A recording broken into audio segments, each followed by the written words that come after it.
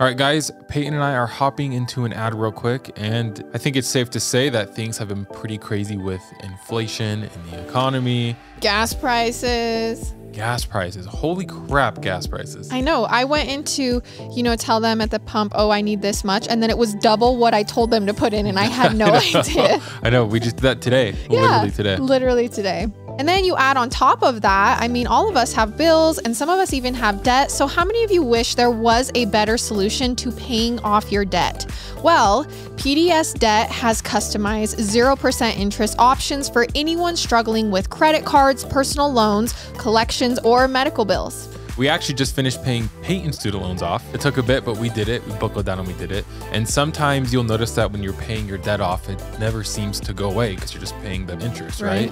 And so PDS Debt can actually help with that. And it's actually really cool because they're offering to give our qualified listeners a free debt savings analysis just for completing the 30-second online debt assessment at pdsdebt.com/husband. All you have to do is this 30-second debt assessment and you get a free debt savings analysis from PDS Debt, which is pretty cool. So you can at least see if it's something that would work for you and something that you're interested in doing. In fact, we actually have another family member who's going to be going to medical school soon. And we all know how crazy medical school loans get. He will definitely be needing to use PDS Debt. Again, it's for those that are making payments every month on your debt and your balances aren't going down. PDS Debt rolls all of your payments into one low 0% interest monthly payment. Everyone with over $10,000 or more in debt qualifies, and there is no minimum credit score required. Bad and fair credit accepted. You can literally save thousands in interest and fees and pay off your debt in a fraction of the time. PDS Debt is offering free debt analysis to our listeners just for completing the quick and easy debt assessment at www.pdsdebt.com/husband. That's pdsdebt.com/husband. Take back your financial freedom today by visiting pdsdebt.com/husband. Hey everybody, welcome back to our podcast. This is Murder with My Husband. I'm Peyton Moreland. And I'm Garrett Moreland. And he's the husband. And I'm the husband. Well, I think as this comes out, our live is officially over, but I know it hasn't happened yet, but I know it was a blast. Thank you so much for those who came and attended and watched and hopefully enjoyed it. We don't really have too many announcements other than that, so I think we're going to kind of hop right into things and we'll save any other announcements for next week. Right. Okay. So what's your 10 seconds? So if you were on the live, you've probably already heard an in-depth story about it, but I'm trying to figure out the easiest way to explain this. So basically, well, a firework hit me. Okay. I don't know how to say it. Hold on. So Garrett is not the storyteller of the family. So a week ago, from when this comes out, we were at a friend's house and we were doing fireworks. I know all the firefighters right now are pissed off at me, but that's okay. Basically, we were sitting on the lawn, we were doing fireworks, and it wasn't like a huge firework. It was just, I don't know, a normal size fireworks, one of those box fireworks that you light up. And so it lit up, and Peyton, me, and another friend were on the lawn on a blanket in the front, and the firework was going off normal, and then all of a sudden, one shot to the side a little bit, and I was like, huh, that's weird. And then next thing you know, there's just fireworks coming straight at us. We have a video. You can't see it very well. It was like a Ring doorbell video, but we have a video and fireworks were coming straight at us. I, being the hero that I am, I jumped on top of Peyton, and instead of her getting hit, I got hit right in my back and then right in my arm. You can't really see this anymore. You can see it. You can kind of see it on my arm, but we'll show some pictures on Instagram and YouTube and everything of my back. But I got hit with the firework. My shirt is the craziest part. So basically, I got hit, and everyone was running around. It was pandemonium. Everyone's freaking out. And I was like, oh, my back. And then Peyton's behind me and she goes, Garrett, take your shirt off right now. And I was like, what? She's like, take your shirt off. I took my shirt off and obviously I got hit, but the back of my sweatshirt looked like it had exploded. It looked like Garrett's whole back was melted. Yeah, from the back of his shirt. The entire back of my sweatshirt was black, like completely black, like someone took gunpowder and just threw it on my back. So when he did take his shirt off, I was like, oh, it's not that bad. It was still bad, but I was just expecting it to be so much worse. Like after looking at my shirt, I expected my entire back to be just 3rd-degree burns. Yeah. But luckily, that wasn't it. I don't know how. I really don't know how because it exploded on my back. If you see my shirt, the shirt that we're going to share, You'll know. Yeah. You'll know what we're talking about. Woo! So that was my 10 seconds. It was, I don't know, it was pretty crazy. I'd never been, I mean, I think kids, people don't do this. I'm not advising this, but I think everyone's probably at some point shot like, you know, Roman candles at each other. If not, then just ignore that I'm saying this. Yeah, it was pretty crazy. We talk about fight or flight or freeze, because I actually think freeze should be added in there. Yeah. But we talk about fight or flight or freeze. And Peyton was a freeze. I always am a freeze. Mm-hmm. I always am a freeze. Like in the moment, it took me probably 3 solid seconds to even realize we were getting hit with fireworks. Granted, Garrett did punch me in the face when he rolled on top of me. I saved her though. I think I was a little like my whole lip was numb. And also just the adrenaline, right? But so it took me a solid second to go, oh, there's fireworks being shot right at Garrett right this second. Yeah, it was just unlucky. The box got tipped over. And I think I'm a fight, but I'm not going to go fight the fireworks. So yeah, I would say I was a flight in that situation, which was the only correct thing to do. Right. In my opinion. Well, we did roll. Yeah, we rolled. We rolled a couple of times. I learned enough. Peyton and I were like rolling on the ground. Trying to get away. But yeah, it was pretty crazy. Yeah. I'm good. Everything's healthy. He's alive. It could have been worse. No, really though. It could have been worse. Like we were thinking about it. And no one else got hurt except really Garrett. That's how it goes, you know. No, there was like 30 people there too. Yeah. So no one else really got hurt. It could have gotten hit in the face or, you know, it could have been way worse, but that was fine. Just hit me in the back. And luckily my shirt was pretty thick. Mm-hmm. So before we hop into it, funny enough, I was wearing a Murder with My Husband t-shirt. And then I went back to the car. A sample shirt. Like a new design. A new merch. New merch shirt that we have coming out. I went back to the car. I, for some reason, said, I'm just going to change shirts. And this was before. Yes, this was before the fireworks. I'm going to change shirts. It was getting like a little colder, so it was like a thicker shirt. And I'm glad I changed shirts because I'm pretty sure if I was wearing that other shirt, would have melted right through. I would have been toast. Because it's like a lightweight tee. Yeah. The other one, like a summer tee. And this one was more thick. It was like a winter t-shirt. Yeah. Is the best way to explain it. That was my story. Sorry if I told it super fast. I was getting all excited trying to tell it. I was like, I'm going to tell this on my 10 seconds. Yeah, that's the first thing he said. Well, at least now I have something for my 10 seconds. Yeah, I felt like it was a pretty good one. Other than that, nothing too crazy. I guess that was crazy. And I think we're just going to hop right into it. Yep. Our case sources are the Norway Post, newsinenglish.no, nordicworld.tv, mapcarta.com, trickfast.com, the Telegraph, newsbreezer.com, imdb.com, and Wikipedia. Okay, so our episode this week takes place in Norway in 1999, and it surrounds a family, the Orderud family. And I want to say, again, these are all Norwegian words, names, so I'm going to try my best. I've looked up every single word to try to figure out how to pronounce it, but there's always different answers. So if I do it differently, that's why. This story kind of dives into the complications of family relations. Inheritance, revenge, and sibling rivalry. It all becomes enough motive for this family. So this case involves a number of people, and because it is a family, there are similar names and some strange ties. So I'm going to do my best to lay it out very clearly for us. So we have the Orderud family, which started with the father and mother, who are Christian and Marie Orderud. Christian Orderud was born in 1918, and after growing up, he met Marie Orderud, who was born in 1915, and they got married. And this started their family. Together, Christian and Marie became pregnant. And on April 3rd, 1952, they welcomed Anne Orderud into the world. So I've also seen that it could be Anne instead of Anne, but I'm just going to stick with Anne. That's how it's spelt, but just know it could be Anne. And Anne is their eldest and one and only daughter. Just 2 years later, again, the Orderuds deliver another child, this time a boy, and his name is Per. Again, it could be Pierre, but I'm pretty sure it's just Per. Okay. And that would make Per 2 years younger than his sister Anne. So this is the Orderud family. And that was the beginning of the family of four. Life was good. They're living in Norway. Father Christian ran a family farm for a living where the family also lived. The farm would later be known as the Orderud Family Farm. The farm is located about 50 kilometers or 80 miles from Oslo, Norway, and the farm had a main house, a secondary house, and a barn on it. The secondary house was a fairly good-sized home. It had a balcony on the second floor and was white all of the way around it. The back of the house went up to the edge of the woods. According to Vg.no, the main residence and barn and the secondary residence were only 200 meters or 656 feet apart. Essentially, just to lay it out clear for you, you have the main house and the barn right across the street from each other, very close together.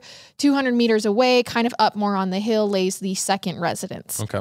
So Anne and Pierre Orderud were raised on the farm until adulthood. And by all accounts, this farm was just their way of life. Like they grew up there, they both worked on the farm. It was just what their family did.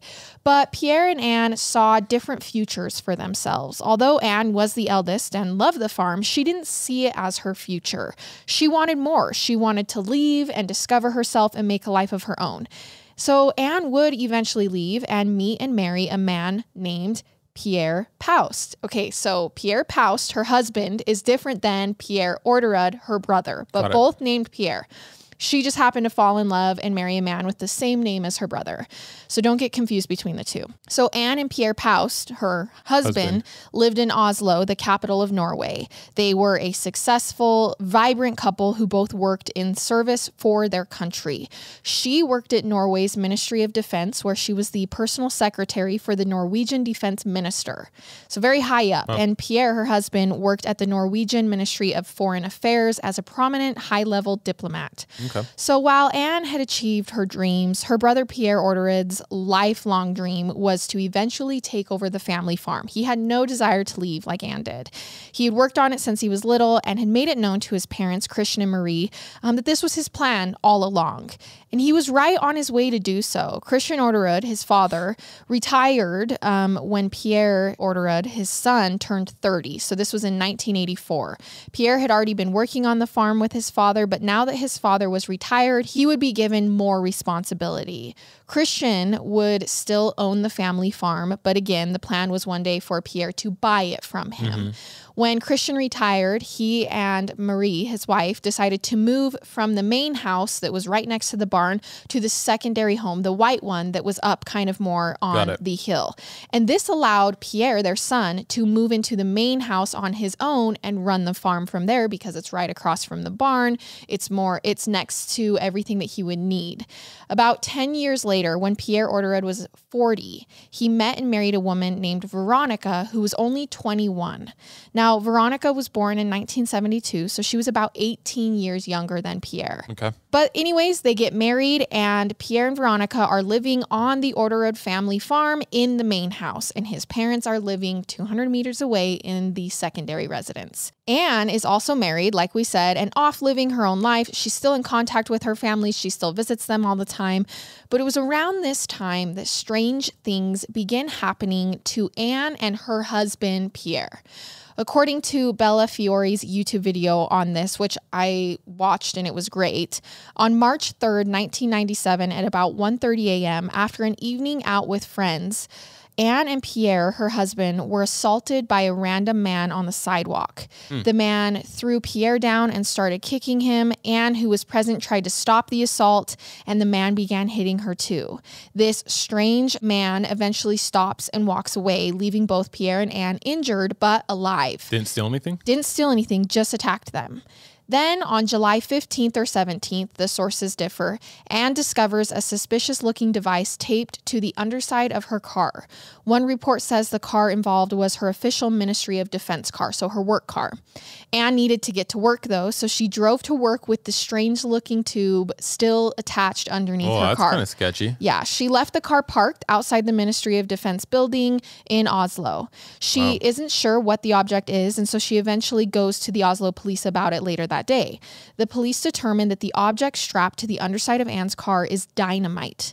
It turns out to be more than half a kilo of explosives. Holy crap. Yeah, the police, of course, take this incident very seriously. So this would have been about a pound of dynamite underneath her car. Okay. Less than a month later, on August 12th, 1998, another unsuccessful assassination attempt occurs, this time at Pierre and Anne Post's residence in Oslo. So it's for sure assassination attempts. Right. I mean, they've been beaten up. Then there was dynamite attached to her car. And now the couple who lived in an apartment in Oslo in the middle of the night, Pierre smells gas inside of the apartment. That's weird. He wakes up. He also hears some kind of hissing noise coming right outside the front door. So he opens the front door and finds that someone has left a 5-kilo tank of gas outside their door with the vent open.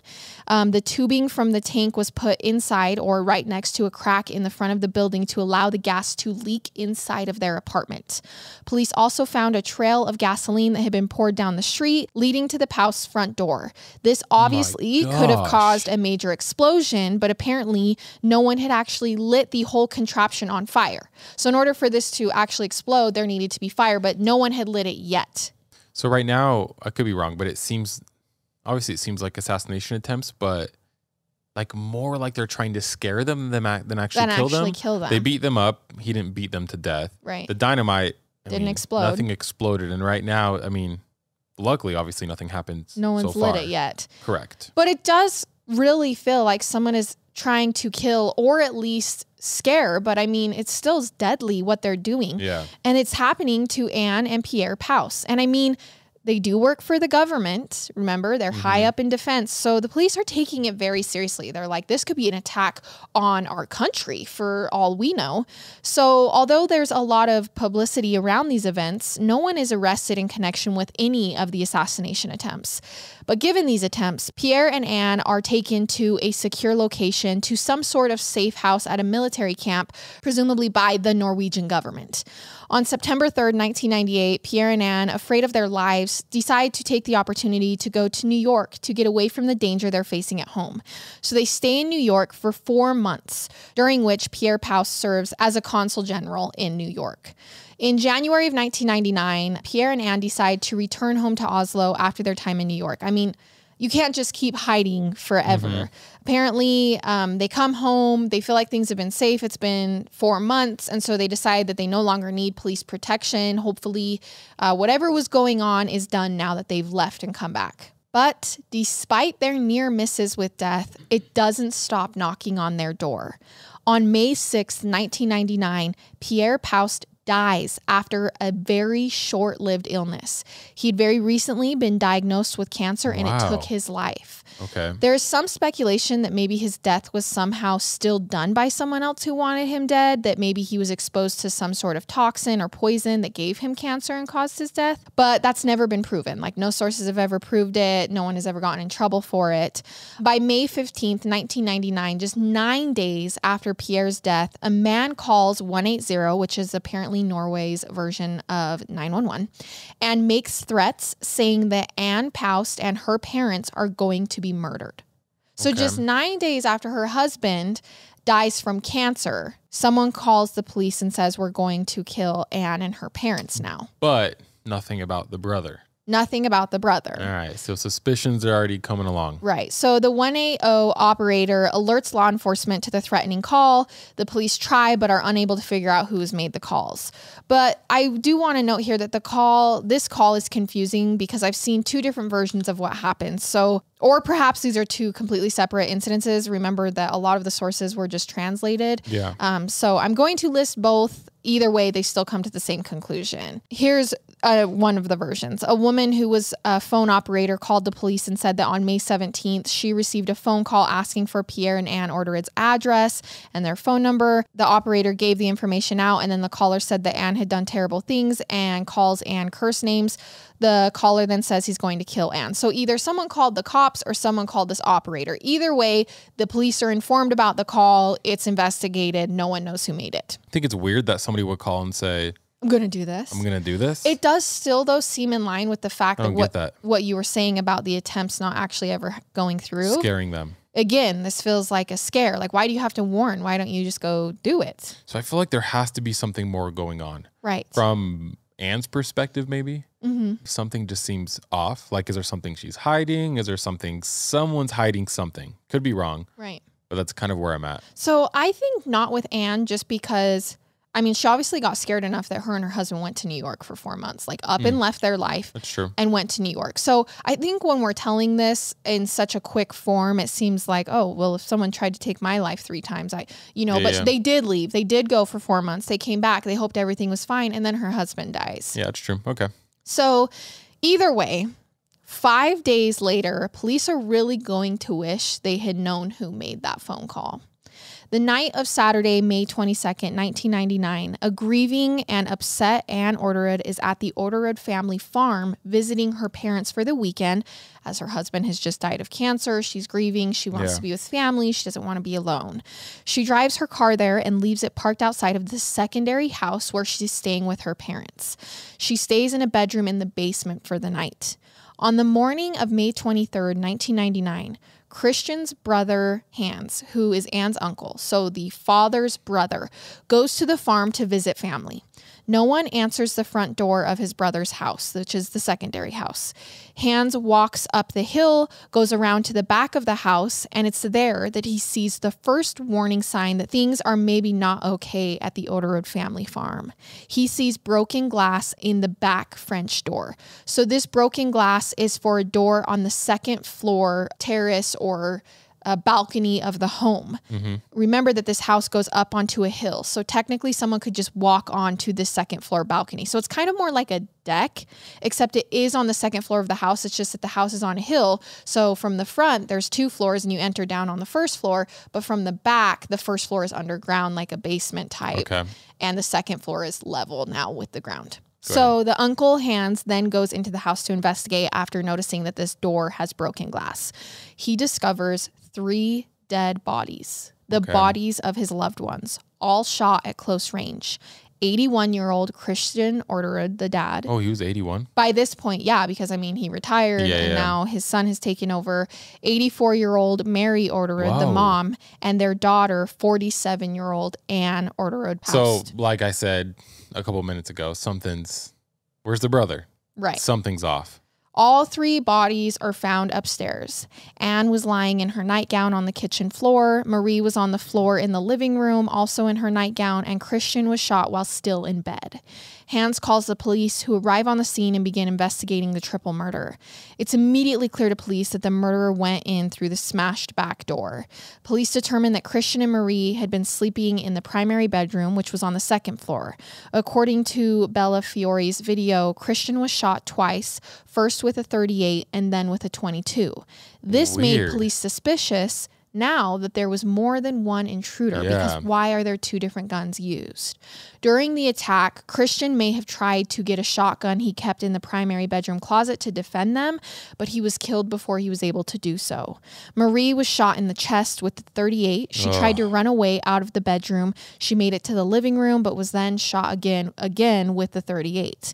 It took hours for Marie to die from blood loss due to the gunshot wounds.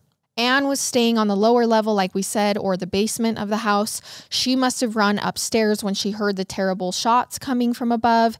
Anne was found upstairs lying on the floor in the kitchen by the kitchen door, which led to the outside. So maybe she was trying to get out of the house. She too was shot by a .38. The police found multiple spent shell casings in the house from 2 different guns. They also found that the killer, or at least one of them, had left a partial shoe print on the broken glass of the door. Clearly the killer had kicked in the door. According to newsbreezer.com, Christian was shot 2 times, Marie was shot 4 times, and Anne was shot a total of 6 times. Jeez. In the woods outside of the house, the police find a yellow or orange woolly hand-knit sock.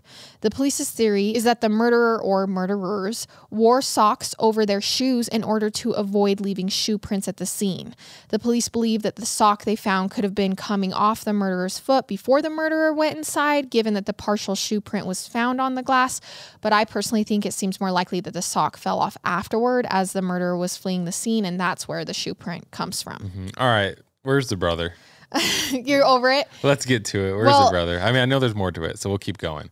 But I'm curious when they bring the brother into this situation. Well, from almost the beginning of the investigation, the police believe that the victims knew their murderer or murderers. Okay. Nothing was known to have been taken from the house, which ruled out robbery as the motive. Also, it's like this house is on a farm, on a lot of acreage. Why them? So Given the previous assassination attempts, police also believe that Anne was probably the intended target. Okay. Because before this, the parents were never involved. Makes but now sense. that she's at the home, her parents are murdered. Police further believe that only someone who knew the family would have known that Anne was visiting her parents that weekend. That's true. Given all of this, the first person police interview is the only remaining member of the Orderud family who also happened to be sleeping only 200 meters away the night of the murders because he was living in the main house. This is Pierre and his wife, Veronica, who live in the main house on the same property, and they are questioned. However, Pierre and Veronica claim to have heard nothing. They say they didn't realize anything had happened until the police arrived to question them that morning. I would imagine the police perhaps think it's odd that Pierre and Veronica hadn't heard the 12 or more gunshots that happened in the middle of the night. It's also possible that not all of the shots fired actually struck the victims, so I'm thinking there could have been more than 12 shots fired because the number of shell casings they found was more than 12. Got it. For a variety of reasons, Pierre and Veronica became suspects early on. I mean, it was the first person you suspected as well. They claim they were home sleeping when the murders took place. However, according to Bella Fiori's YouTube video, apparently a neighbor who rented property on the farm told police that their cars were gone that night and so were the dogs. Okay. So I'm not sure if this makes sense or if it's even helpful in the investigation. Either way, it just seems like they've lied to police. But this leaves the question, why? Why would Pierre be so desperate to kill not only his sister, but his parents as well? And what does that make for the earlier attempts on just Anne's life? Like, why, if he just wanted to kill Anne, why would he then drag his parents into it later? As the police dig into a motive, they discover details about the Orderud family life, which made it seem like maybe it wasn't just a happy-go-lucky farm and family after all. Okay. Maybe there was a lot more than meets the surface. Police learn Anne had never wanted to stay around working on the farm, like I said, and instead pursued her life and government career in Oslo. Unlike his sister, though, Pierre's life seemed to revolve around the family farm. He was the one who began working full-time at the farm and ultimately took over running the farm. The deal between Pierre and his parents, apparently, was that Pierre Orderud would buy the farm from his parents someday. That was what they'd promised. Once they retired, he would take over all responsibility. And then, once it was close to death time, he would buy the farm from them. Which is super interesting, actually, that you mentioned that, just because it wasn't inherited. Yeah, that, I guess. But buying the farm from someone who's, let's say they live until they're 90 and he buys a farm for them at 88 years old.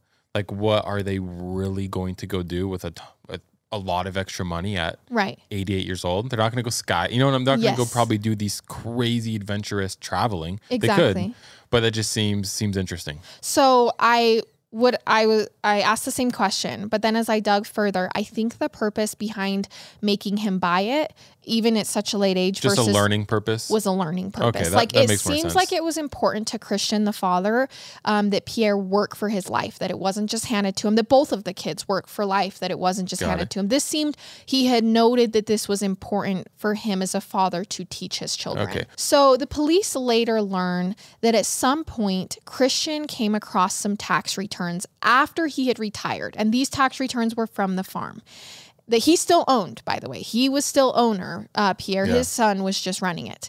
And he discovered that Pierre had falsely put himself down as the owner of the farm on the tax returns.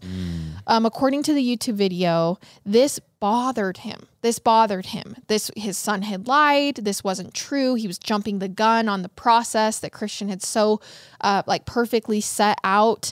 Christian then hired a lawyer and increased the price that Pierre and him had agreed upon that Pierre would someday have to pay for the family farm. So he said, if you're gonna go behind my back and you're gonna lie about the farm that I've entrusted you to run, we are now going to raise the price that you have to work for to pay for this farm. Another reason for Christian to increase the price of the farm, aside from being upset with Pierre, was to make sure that Anne would get her fair share of the inheritance and to ensure that the parents wouldn't literally just give the farm away. Because based on Pierre's actions, Christian felt like Pierre might eventually screw over his sister as well. And so he's trying to cover the family bases. Based on this move, he felt like Pierre was trying to take all the money. And he was like, no, I need to make sure that she gets some as well. So he's trying to keep it fair and everything. I'm sure Pierre's upset. I don't know if it's him yet. I assume it is, but we'll see. But I'm sure he's upset because he's thinking, well, I worked on the farm my entire life and she never did. Yes. Interesting. So police also discover this. Because Anne was the older sister, she was the first in line to inherit the farm if something were to happen to her and Pierre's parents. Okay. So despite the fact that they had said, Pierre, you can buy the farm, the only way he was going to get the farm is if he bought it, because if they died before he bought the farm, she was to inherit it. Okay. So apparently Christian was also upset with Pierre because the farm wasn't doing well. He'd kind of run it into the ground a bit, and Pierre had taken out a loan on the farm, and this could jeopardize the farm's financial future, again, screwing over not just him, but his sister as well. So Christian and Pierre have a big fight over the financial ins and outs of the farm. That you know, he goes to him, he confronts him about the whole thing. Pierre's like, well, it's mine, I deserve it. And he's like, no, that's not how this works. She's going to inherit the farm, all of this stuff. And so they actually stopped talking to each other for a year because of this. Okay. Even though they live 200 meters away from each other on the same farm. Yeah. They don't talk for a year. Awkward. So Pierre ended up suing his dad, took his dad to court over the price of the farm. He said, you know, we had this agreed upon amount, it's written, and you're now trying to change it. And the court found that Christian had signed a contract and agreed on a price of the farm, and now are saying you can't just later increase the price. You signed paperwork saying this was the price. Okay. So Christian, however, appeals the decision because the court sides with Pierre. He appeals the decision saying, I've never signed any papers. It was just a talk. It was a verbal. I don't even know what these papers are that you're producing. I never signed any papers. Did he forge them? So the case gets reversed because the court found that Pierre had forged his own father's signature on these papers. That's nuts. And I think this just further shows Christian that everything he was trying to teach his son was not working because Pierre was just doing whatever he could to get what he wanted. So police realize all of this fully gives Pierre motive to kill his family, not just Anne, because she's the inheritance, but also his parents. So the police believe that Pierre wanted all of the inheritance to himself. Anne had been talking about if the parents died, she was going to just divide the farm into smaller pieces and sell the pieces off to developers because it was kind of already failing at this point. So she was like, the best would be for me to just divide it all and sell it. So Pierre wanted to keep the farm property intact and believed the farm rightfully belonged to him. His parents were elderly and not in good health, so if he couldn't buy it in time, Anne stood in the way since she was the older sibling and was the first in line to inherit the farm. Which is so weird because if it's a failing farm, I mean, yeah, you should sell it and sell it to developers and try to make some money. Right. I don't think he's thinking that way, but also this makes more sense about why Anne was the intended target in the first place and not the parents. Because if he kills Anne, then he just has to wait for his parents to die and he gets the farm. But Pierre did not carry this out alone. Remember that we talked about how police think there was more than one person in the house. Good old Veronica. So police suspect that Pierre's wife, Veronica, may be involved and that she was in on it just for the money, just for money's sake. You know, if they didn't want to run it, if he got inherited it, maybe they could sell it and then they could make money from it. Apparently, an ex-boyfriend of hers says that she only dated him for money and points out that she's 18 years younger than Pierre and probably figured this whole time that he was going to get the farm, get the inheritance.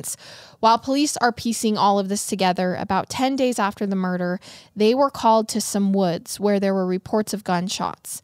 It turns out that there was a woman out there named Kristen Kerkimo taking target practice out in the woods. So it's just a random call. They go out, they find this woman, Kristen. And this is a big deal because Kristen is Veronica, Pierre's young wife's half sister. So she's tied into this murder that just happened 10 days ago.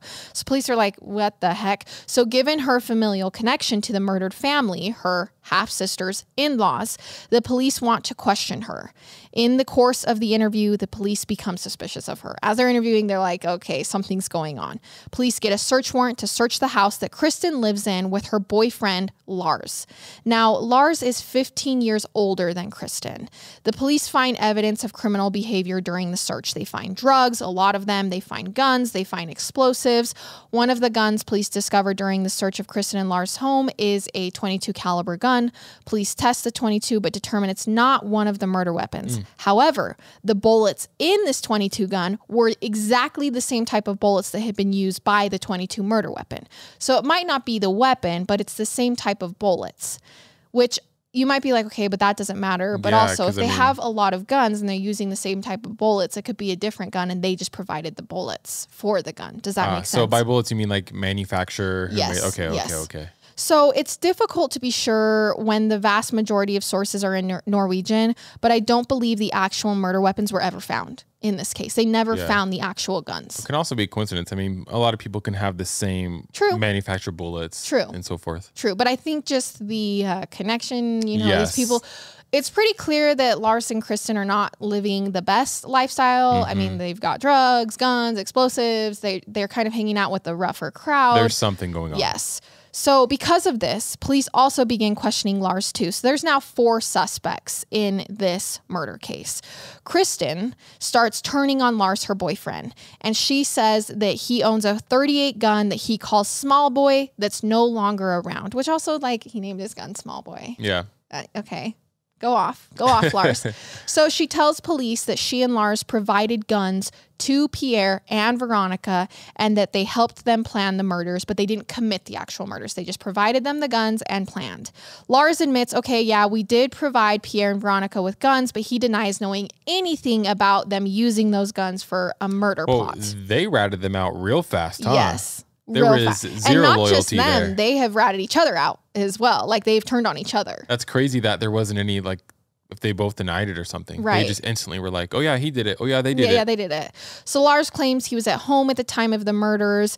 No one could substantiate this. According to Bella Fiori's video, Kristen didn't have an alibi, but she then said that she spent the night making deliveries of some kind with a friend. The GPS on her phone actually did substantiate this. At first, this male friend didn't back up Kristen's alibi, but then said it was true and that they were making deliveries together. So it's kind of just a bunch of like back and forth lies. Apparently, this man's girlfriend comes into police and is like, no, he's lying. She tears apart Kristen's alibi and says it wasn't true, that her boyfriend just had Kristen's phone that night. Okay. So Kristen had given a random guy, well, someone she knew, but in the story, a random guy her phone and said, can you carry this around for me tonight while you go make your drug deliveries? Yeah. So trying to make an alibi for herself, but the girlfriend comes forward and says, no, she wasn't with us. She just gave us her phone. So during the investigation, police learned that Kristen had a son when she was younger, but since she was a drug user, she wasn't allowed to see him. The young boy, however, was allowed to have visits with Veronica. So he would be taken for visits to the Orderud farm. Got it. Kristen would see the baby at the farm, so she knew her way around there and had been there before. This gives a motive for Kristen, which, I mean, it's not like a really big motive, but maybe she wanted Pierre and Veronica to hang on to the farm so she could continue visiting her son there. It was a way for her to see him. Also, during his interview, Lars claims that Kristen asked him to get some guns, which he did, like we said. Kristen also says that she asked him to do this and says that she gave a bag of guns to Veronica, who looked them over and put the guns down on the table at the farm. According to Kristen, Veronica put the bag down too hard and one of the guns fired, and that a bullet went through the bag, struck a table, and also hit one of the pictures on the wall. Veronica denies any of this and denies that there were ever any guns at the house.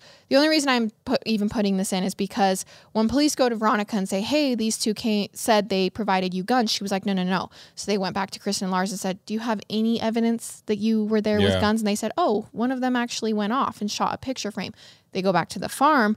They find a picture frame shot, a table dented. So then they go to Veronica and they say, hey, well, they said this happened. So how can you explain this gunshot in your farm if this wasn't the case?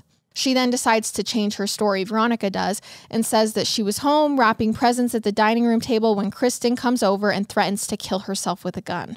According to Veronica, Kristen is waving around the gun. She points it at her own head, but then she suddenly points it and shoots it at Veronica. Veronica says the shot misses, and this is how the bullet hit the table and the picture on the wall. So funny, the point of investigations when everyone starts changing their stories. And it's just not even making any sense. It's like, come on, get out of here. So at this time, also police are confronting Lars about his small boy gun. Like, where'd your small boy gun go? We know you had a 38. Small boy gun. Where's small boy?